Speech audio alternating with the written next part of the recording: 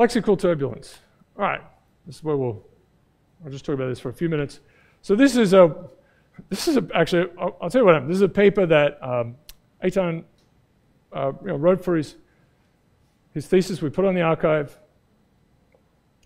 and went through a number of years of review sort of situation. And then I thought I'm going to fix this up. So I spent a day, this is last spring. So I'm just going to work, get up in the morning, it's all I'm going to work on for the day. I kind of have to do that. Anyway, it turned into like a 30-day fugue state. And I just worked really hard on this. So, and up to, here's what we'll quickly tell you about is that there's this paper from a few years ago that suggested that, according to Google Books, which we know have all these problems, this is the birth rate in these things, and it's dying. It seems to be that the language is cooling down. It's not, right? We're not getting new words. It's struggling. So the thing is, this was measured in a funny way. So if a word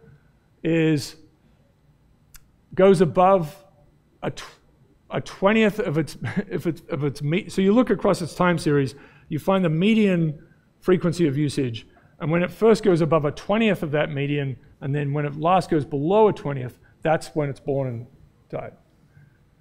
Ooh, it's really unsettling, and so it has some real problems.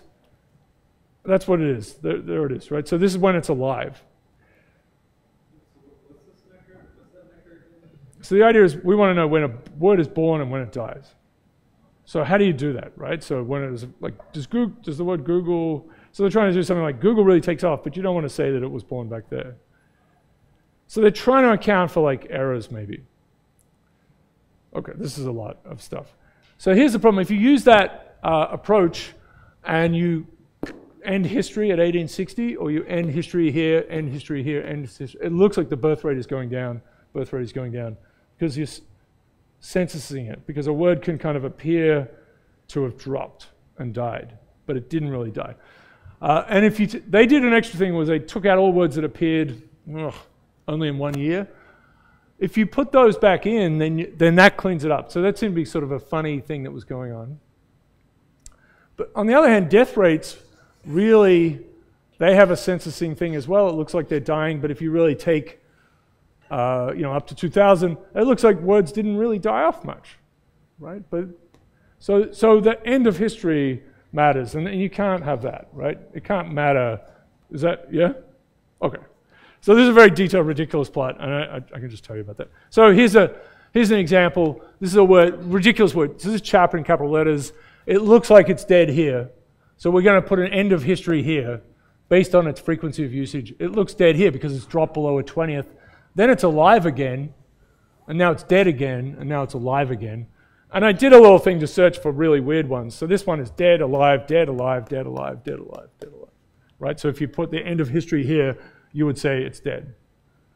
So that's not, so, I'm not trying to, they're good people. It's just like, it was a reasonable thing to do, but it has these problems, right? So,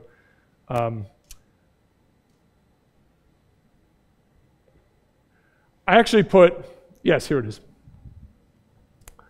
Oh, I don't have it in. Yeah, no, here it is, right? Threshold for birth and death, we can see Chap appears to have run down the curtain in 1850, but then reemerges alive.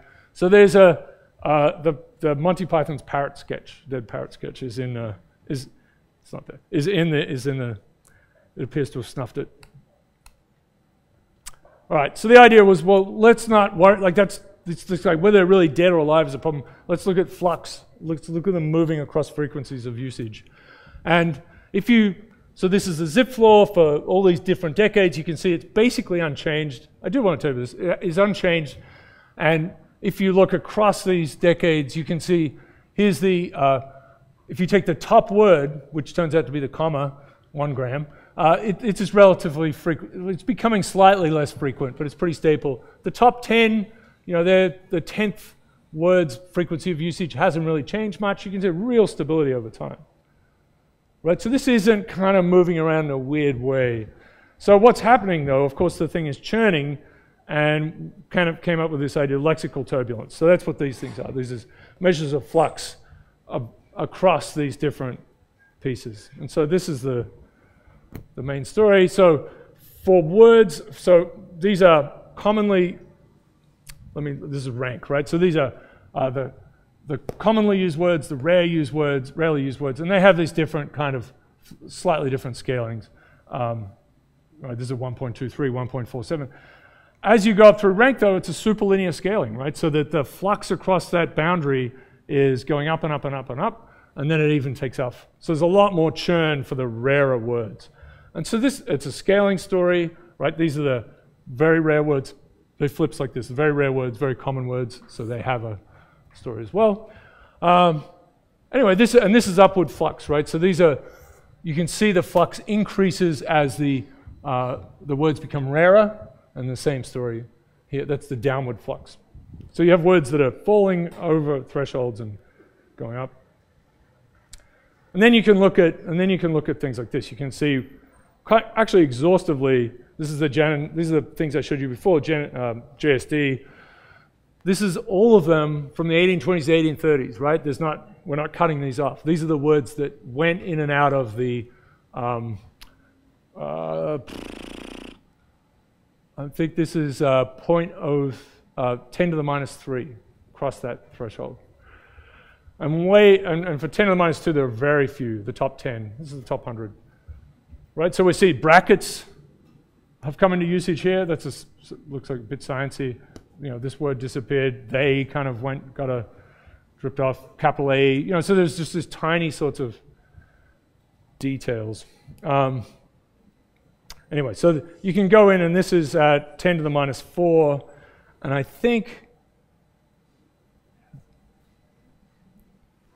right, so this is the 70s to 80s, so we're seeing names appear, KGB appears, so now we're looking at less common words, and so you start to see some interesting things. You see some sort of old, like King George has died, so that's falling out. You know, it's going further and further back.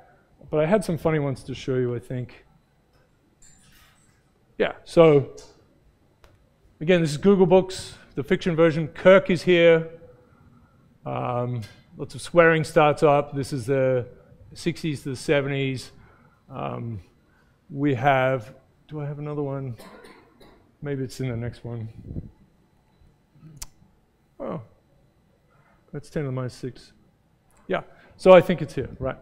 So Worf, for example, right? Picard, TNG, the Next Generation. I mean, these books are in this thing. So you kind of look inside this Google Books thing, and laptop is here. Like laptop went up, but it's not as important as Picard. Very strange. I guess 1990s, sure, laptops weren't as huge. Anyway, it's really, fiction is sort of a funny thing. But the big deal here was this lexical turbulence idea, this way of quantifying this kind of churn in language. Because people say, oh, look, the Zipf distribution hasn't changed. But that's, of course, a very minimal thing. All right.